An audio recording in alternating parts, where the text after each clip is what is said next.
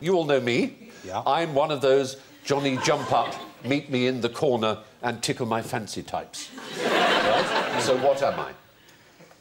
Sir, I know, sir.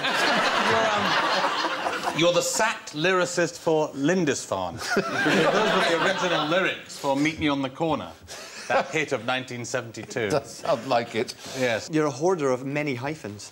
I am a hoarder of many hyphens. You've almost got them all. I can add that I'm also a love idol.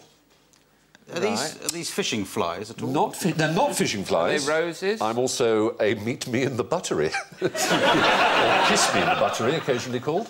Are they types of flowers? They are. All one type of flower, also known as pink of my John.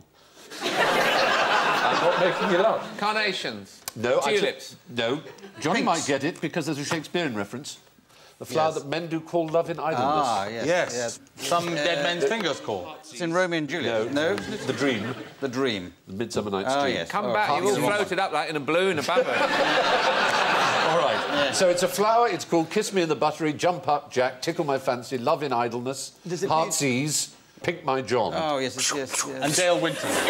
So what am I if I'm all those things? I am a pansy. Yes! I am a wild pansy. And there are more folk names for the wild pansy than for any other flower. The word pansy actually comes from the French penser, as a thought. Yes. Or an idea, because they're supposedly good for the memory. Pansies. Eating them? Can you eat them? Yes, indeed. A refreshing tea, which is supposed to be good for the complexion and clearing phlegm, can be made from pansies. And yet Pascal's book, Pansies, didn't sell very well, did it? No, it didn't. Well. It didn't.